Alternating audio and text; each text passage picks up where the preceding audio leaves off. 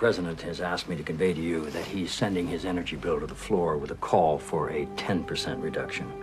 The president's expecting our full support. Yes, he is. The president's dreaming, AJ. The president Sydney has critically misjudged reality. If he honestly thinks that the environmental community is going to whistle a happy tune while rallying support around this pitifully lame mockery of environmental leadership, then your boss is the chief executive of Fantasyland. Good morning, Mr. President. How are you today? I couldn't be better. My apologies for the interruption. Mr. President, I don't know what to say.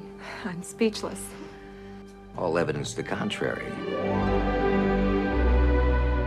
What would happen if I called Sidney Wade and asked her to be my date at the state dinner on Thursday evening?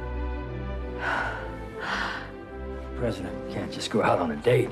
I'm having dinner at the White House. I'm having lunch at the Kremlin. I don't know what happened. One minute I was calling him a mockery of an environmental leader. The next minute I had a date.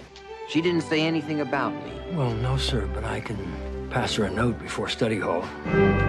Would you like to dance? Yeah, I guess. I mean, yes, sir. I'd love to. Never mind that she is the hired gun of an ultra-liberal political action committee. And never mind that his 12-year-old daughter is sleeping down the hall. Lucy, are you okay with this, my having dinner with a lady? Dad, it's cool. Just go for it. Never mind any of that, folks. My name is Bob Rumson, and I'm running for president. In the past 7 weeks, 59% of the country has begun to question your family values. This poll doesn't talk about my presidency. This poll talks about my life.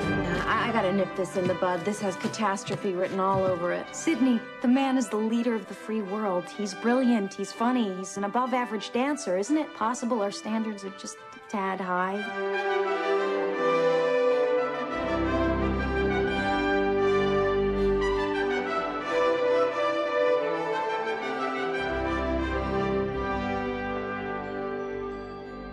Do you think there'll ever be a time when you can stand in a room with me and not think of me as the president?